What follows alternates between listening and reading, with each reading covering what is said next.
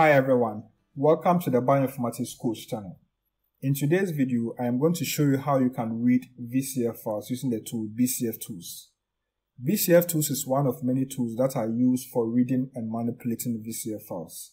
So make sure you monitor this channel as I'll be uploading more content on how to use these tools to read VCF files. Now, before we proceed, it's important that you also read about bcftools and get instructions on how to use them. And so visit this page here that I'm showing, okay, and then you'll be able to get instructions for using bcftools. I'll leave the link to this page in the description box. We'll use a few of the commands here because this is an intro video, so take note of that. You also need to make sure you have installed bcftools. Okay, so installing bcftools is simple and straightforward. You can install using anaconda or building from source. And I have covered 2 videos on how to install bcftools using these 2 approaches. So just watch them. The links to those videos are in the description box. The first thing we have to do is to download an example data. So I have a number of VCF files on my GitHub repo. So just go there. The link to the GitHub page will be given in the description box, so just use the link. So we will use this file here, all.snipsindels.vcf.gz. That is what we are going to download. Let me also say that the data sets here were prepared using VCF files from the 1000 Genomes projects. So in case you are interested in the original files, there's the page. I will leave the link to this page in the description box. So just go there and then just check them out. So I downloaded the data sets here. I downsampled and then merged them, okay, to get what I have on my GitHub page. Let me also say that these files here are very heavy, so just take notes. So the files here are very small, okay, so you can download them quickly and then just use them on your PC, okay, without any challenge. And these are small files, so you can download and use them on your ordinary PC and then also use them. You don't have to use any high-end PC for this exercise. So we will download this one here, all.snipsindels.vcf.gz. That is what we are going to download. So first, click on it. And then after clicking, go to the right side. Just follow my cursor, come to this side, and you have a download button here.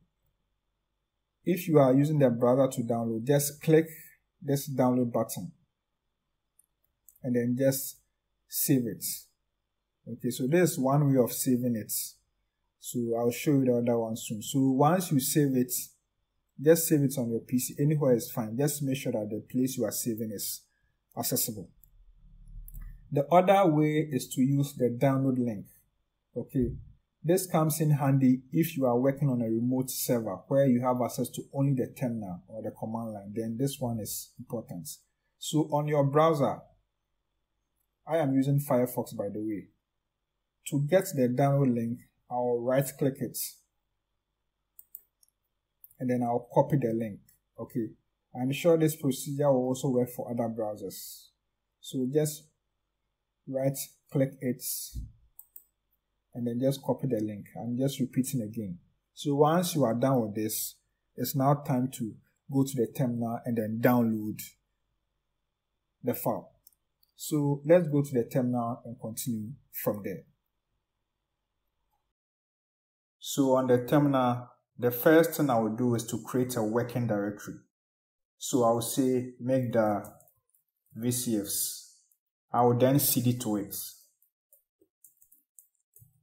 The reason why I do this is to separate files that I'll be generating for this exercise from other files on my PC. Okay, so doing this helps you to organize your files and prevent accidental removal of files and modification of files. So that is why I create directories for every project that I do.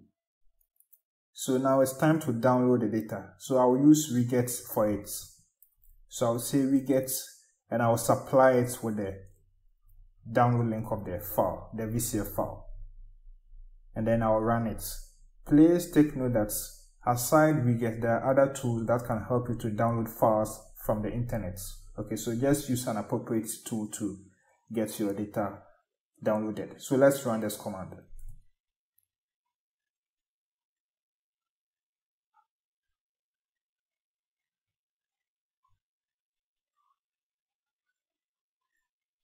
So now the data has been downloaded. Let's first clear the screen and continue. Now let's check the file. We use ls to do it. So we have the file there.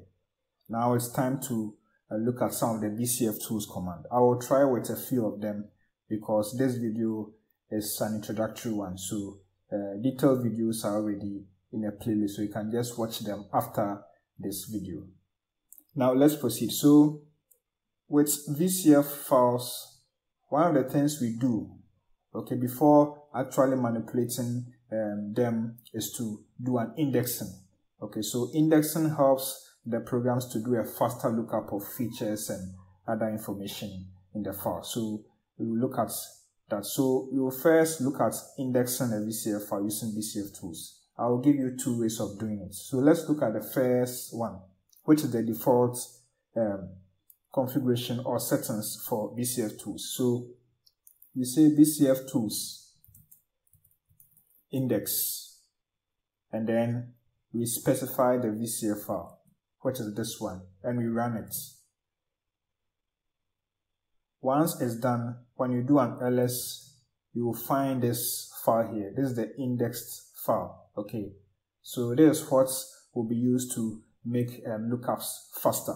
Okay, so there's one type of index file. There's another type, which is the .tbi format. So we will try with that one as well. So that one also works. So we can say bcftools index, we specify it's here rather. So bcftools index, and then we say -t.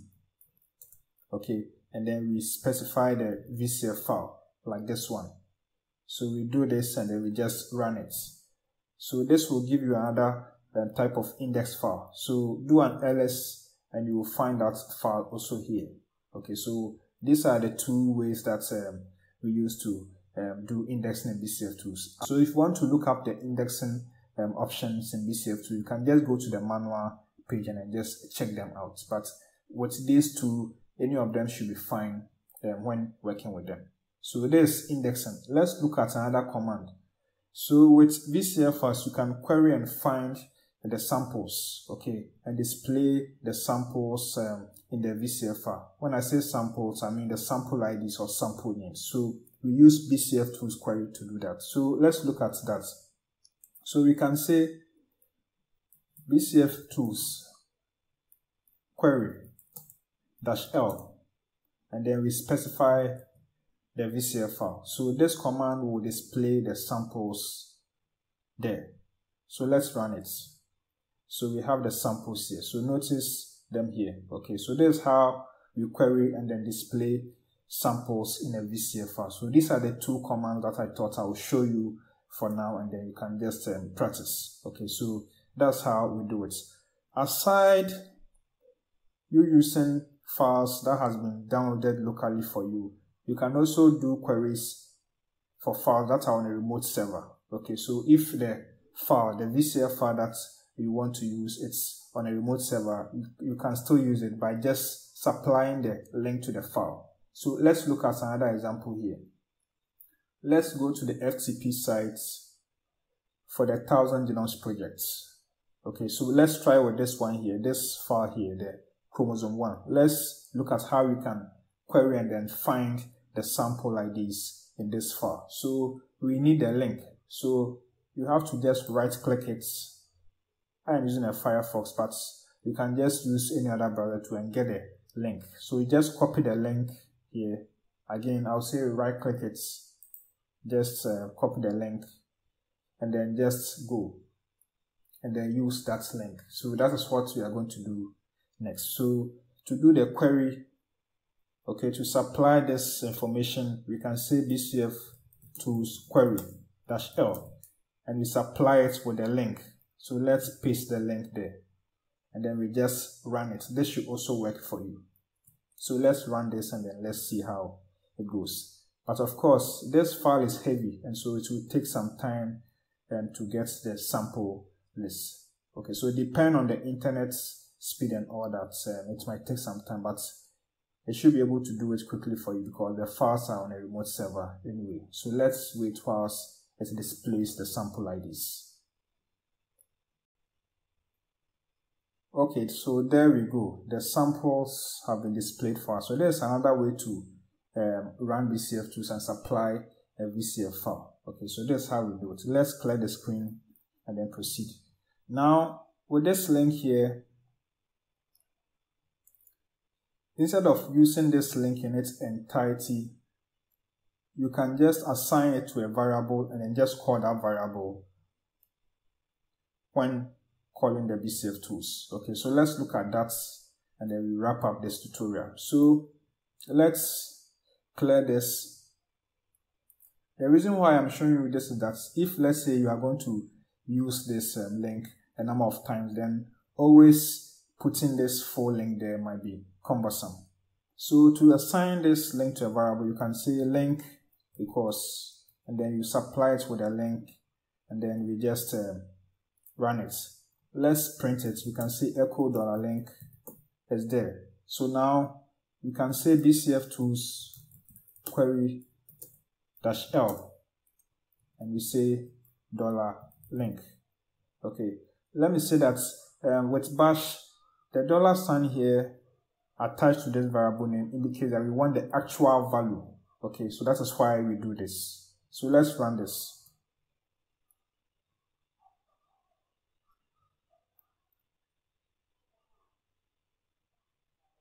Okay, so this has also been done for us nicely. Okay, so this is how we do it.